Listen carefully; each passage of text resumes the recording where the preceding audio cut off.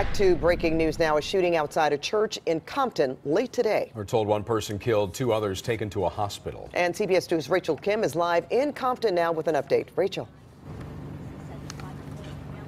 Yeah, Pat and Jeff, the shooting happened at the Holy Trinity Baptist Church just behind me. Joining me right now is Lieutenant Derek Alfred from the Sheriff's Department's Homicide Bureau. He's here to tell us basically what happened. Lieutenant, this happened about noon today.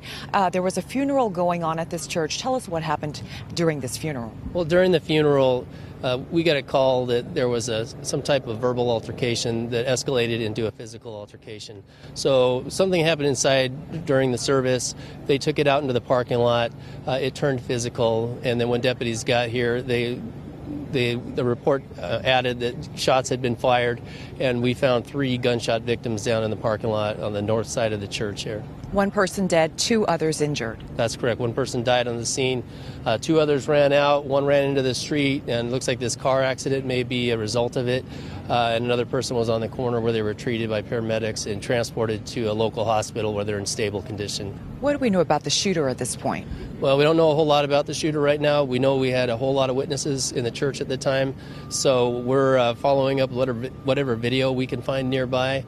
We know that it's a male shooter, and that's about all we have at this time that we're able to release. Hopefully someone can help identify that person since they were in very close quarters. Absolutely. It was a very well-attended service.